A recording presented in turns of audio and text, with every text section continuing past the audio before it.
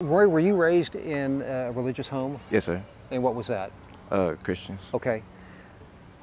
If someone asked you, Roy, to define the gospel, what would you say? Honestly, the gospel is in everybody. Is the gospel in non-believers? Yes. How so? It's because, like, I just talked to someone who said he didn't believe Jesus rose from the dead. Is the gospel in him? yes. No. I believe it. I believe so because, like, although he may not believe that, he still know there is a God. Because even though he may not think that God was rose from the dead, he has to think and process, there is a Jesus in the day. Although he may not have done this research to see that Jesus was actually born in the dead, like it says in the Bible, and, like, you know, God's word is truth. And so it's like, although you may not believe that, it's shown to see that. So it's like, unless he wants to go find that evidence for himself, then he can believe what he wants to believe.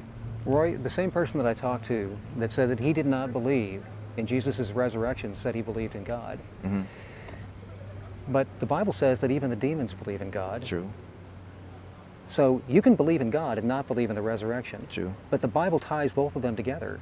True. And it says that if you don't have the Son, his perfect life, his death, and his resurrection, then you don't have the Father. Let me give you this right here. Paul in 1 Corinthians 15 defined what the gospel is, and he said it right here. What does that say, Roy? Read it. Christ died for our sins in accordance with the scripture, that he was buried, that he was raised on the third day in accordance with the scriptures. So the gospel is Christ's death, his burial, and his resurrection. Paul says in that same chapter in 1 Corinthians 15, Roy, he says that if Christ was not raised from the dead, our faith is futile.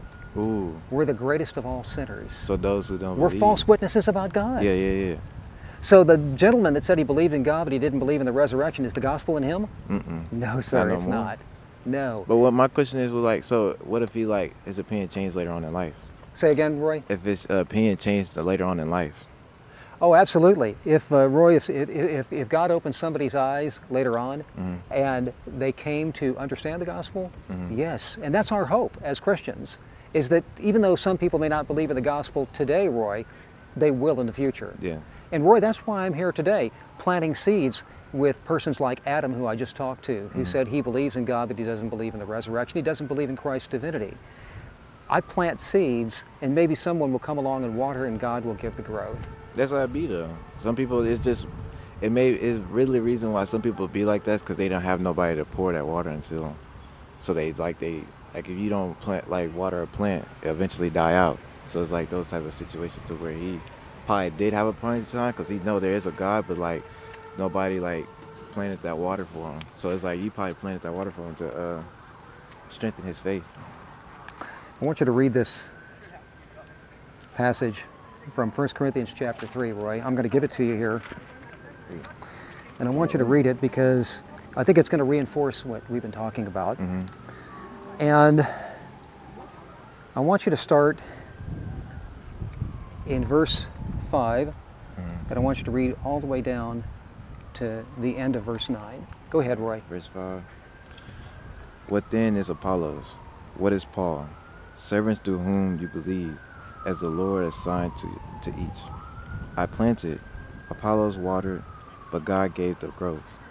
So neither who plants nor who waters is anything, but only God who gives the growth.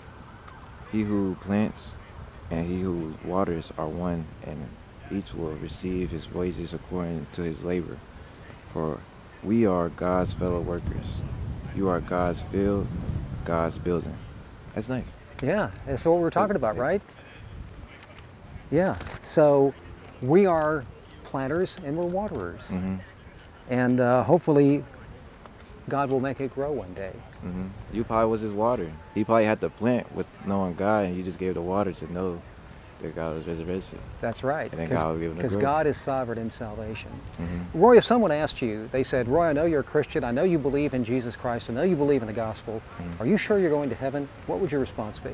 Honestly, I'm more complacent because, like, I know that's only between you and God, but only your actions will later on tell you, because a lot of things you remember now, you remember then once you are there before him.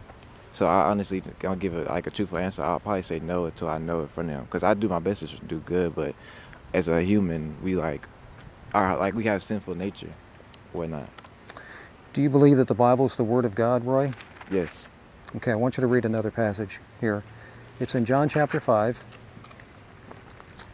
It's in verse 24. Starting right there. Read there down to the end of there. Truly, truly, I say to you, whoever hears my word and believes him who sent me has eternal life. He does not come into judgment, but has passed down death to life. Who said that? Jesus. That's right. What do you think about that? It's true. It's true. As that, like, that's one thing that I like. What's it called? Think about a lot. That's why the main thing I've probably been thinking about a lot lately. Yeah. Whoever hears my word and believes him who sent me may have eternal life? Or did it say has eternal life? Has eternal life. What is that? One more time. John 5:24. He does not come into judgment, but is passed from death to life. I want you to read another one also, Roy. Let me give it to you here. And You said John 5:24? yes, John 5:24. John also wrote in his first epistle, in John chapter 5. There you go, Roy. Starting right there and going up to there. Okay. Ooh. All right. I write these to you who believe in the name of the Son of God, that you may know that you have eternal life. John wrote in his epistle, I write these things in this book for those of you who believe in the name of the Son of God, so that you may know that you have eternal life.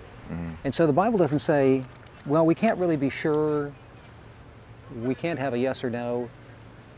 Roy, it says we can know that we have eternal life. And you know why we can know? Because the gospel is not about us. True. It's about Jesus Christ. Christ died, was buried and rose from the dead 2,000 years ago before you were even born. What part did you have to do with that? Nothing. Okay. The gospel is what saves. You can't add to it, you can't subtract from it. It's done already.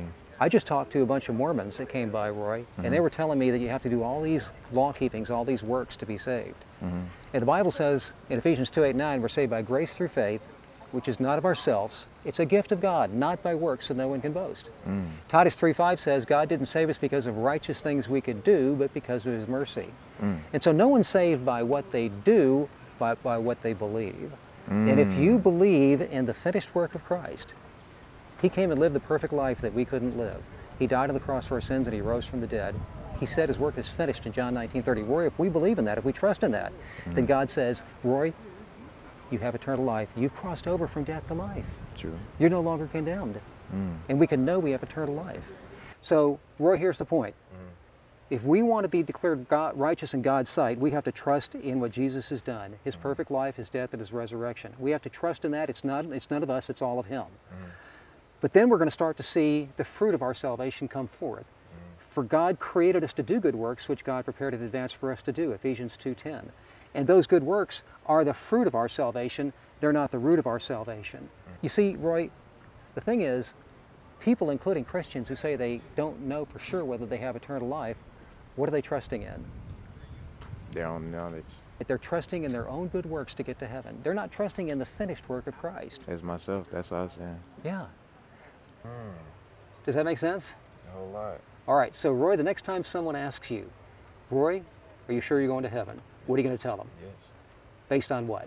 Based on knowing that God, based on what he said, it was just what's it called? The last one. Christ suffered once for our sins, the righteous for the unrighteous, is to bring us to God. That's right. And Christ is the righteous, and you are? The unrighteousness. That's right. And the only way you can be righteous is? If you have grace. Amen.